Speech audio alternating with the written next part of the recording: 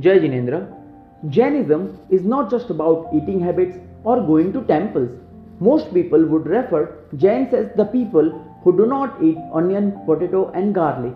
But is that the only fact? Not really. Rather, Jainism is lot more than a religion. It's a way of life. It's a philosophy that is inclusive for all the beings.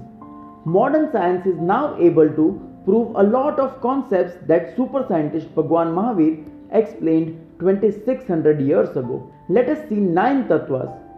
9 fundamentals, those are backbone of Jainism philosophy. To begin with, the first 2 fundamentals are Jainism's way of categorizing everything. The first one is Jeev, which means the living beings. And the second one is Ajiv, which means non-living beings. Soul, which can make anything living being, is the key difference between Jeev and Ajiv. Soul is also called as an Atma.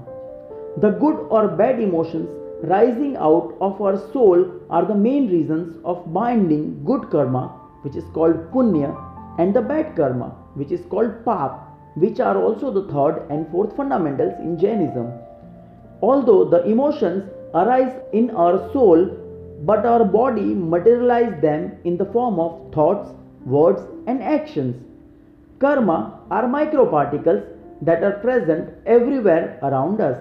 Like an electromagnet that attracts iron particles, in a very same way, on the emotions, the soul vibrates and attracts karma particles. Next and fifth fundamental is Ashrav, which means incoming. The means of inflow of karma is called Ashrav. Incoming karma binds to our soul, and that is called Bandh, which means to attach. Based on the means and its intensity, the stronger or weaker karma are bound to our soul. Seventh is Samvar. We know that the thoughts, words, and actions are the means to bind karma.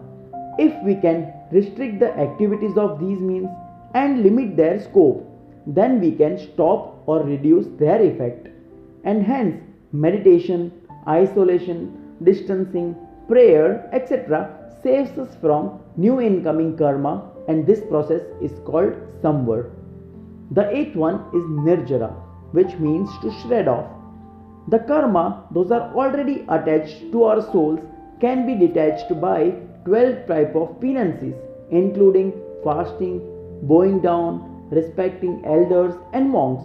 The karmas that are very strongly bound detaches only when we repay them in the future. Finally, the goal of each soul is the 9th fundamental, which is called moksha, that is salvation. It means the liberation from the cycle of birth and death. Jainism lifestyle is designed on these 9 fundamentals and teaches us to observe, care and love for all the beings in universe and treat them equally. Jai Jinendra.